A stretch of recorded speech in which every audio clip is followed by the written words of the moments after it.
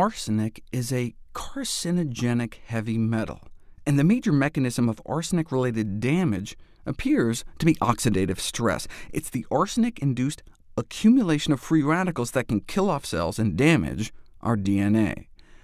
And then the double whammy is that it may disrupt our body's ability to repair our DNA once it's damaged. Well, if the damage is oxidation, what about eating an antioxidant-rich food, such as the spice turmeric, which contains an antioxidant pigment known as curcumin?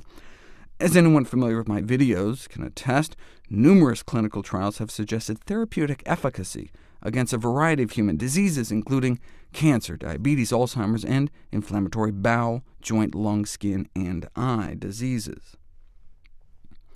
In terms of protection against heavy metals, they suggest turmeric may both help scavenge the radicals, as well as chelate, or bind up, heavy metals, complete with a fancy, colorful diagram, but it's all just theory until you put it to the test. Unfortunately, until recently, the tests were like this, where you can see if curcumin can protect against heavy metal-induced oxidation in pureed rat brains. Why can't you just give some turmeric to people? It's not like there aren't millions of people out there who've been exposed to arsenic and could use some help. In what became the greatest chemical disaster in human history, so-called tube wells were installed in Bangladesh to provide clean water. UNICEF meant well. Too bad they didn't test the water for arsenic. People started showing up with feet that looked like this, and as many as 1 in 10 in some parts of the country will now go on to die from cancers caused by the arsenic exposure. This allowed the medical community to document all sorts of interesting cancers, but why not give them something that may help, like turmeric curcumin? After determining the extent of DNA damage, 50% of volunteers were randomly selected and prescribed curcumin capsules blended with a little black pepper compound, and the other half were given a placebo.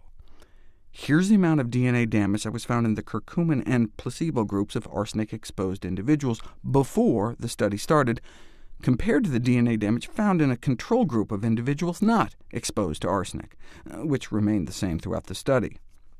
Now, they wanted to establish a baseline in the arsenic-exposed group, so they waited for 3 months to start the study, and indeed the DNA damage remained stable. Then for 3 months they proceeded to give them the curcumin or the placebo. The placebo didn't do much, but within the first month you could see the curcumin working, and by the 3rd month the DNA damage in the curcumin-treated arsenic group was no worse than those who hadn't been exposed to arsenic at all. That's amazing. The curcumin had an effective role in the regression of DNA damage. Yes, it's an excellent antioxidant agent, but what they found subsequently is that the curcumin undid the arsenic crippling of our DNA repair enzymes, so both help prevent the damage and facilitate repair. Thus, curcumin may be a useful modality for the prevention of arsenic-induced cancer development. Of course, you have to make sure the turmeric itself isn't contaminated with heavy metals. Oh, those poor kids in Bangladesh. It's not one thing, it's another, and it's not just kids in Bangladesh. Nearly a quarter of spices purchased in Boston had lead in them. And it's not just a matter of buying U.S. versus foreign brands, as the lead levels were not found to be statistically significantly different. How about just eating antioxidant-rich fruits and vegetables? The reason we care about DNA damage is that we care about cancer. What if you measured the beta-carotene levels in people exposed to arsenic who went on to develop cancer, compared to those who got exposed to the same amount of arsenic but didn't get cancer?